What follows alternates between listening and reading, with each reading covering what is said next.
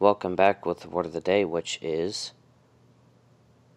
Irenic. Which is tending to promote peaceful or reconciliation, peace or reconciliation, peaceful or consularity.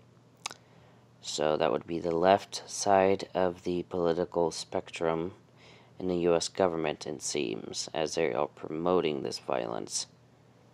Anyways, down to origin, Irenic, peaceful consularity, comes straight from Greek Irenikos, belonging to peace, a derivative of the noun Irene. So Irene was also the name of the Greek goddess of peace. I think that'd be more like Irene. Anyways, the name of an 8th century Byzantine empress, and the name of several Christian saints. Whence the English name Irene.